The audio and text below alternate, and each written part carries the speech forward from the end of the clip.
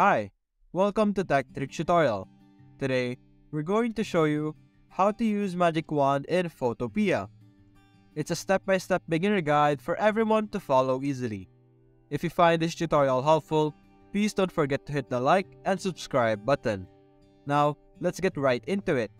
Currently, I am in photopea.com over here. Now, if you have any files or project that you would like to work on, you can simply drag them over here.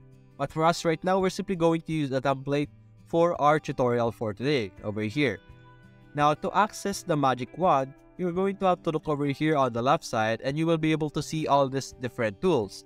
You're going to click on this specific icon over here, which is the Magic Wand. When you right click this, you will be able to see more options: Magic Wand, Quick Selection, and Object Selection. What you're simply going to do is click on Magic Wand and simply select your canvas over here or your design. By clicking this, you will be able to outline everything on your design over here. As you can see, it has outlined our main design over here. This is very good for removing backgrounds of your photos.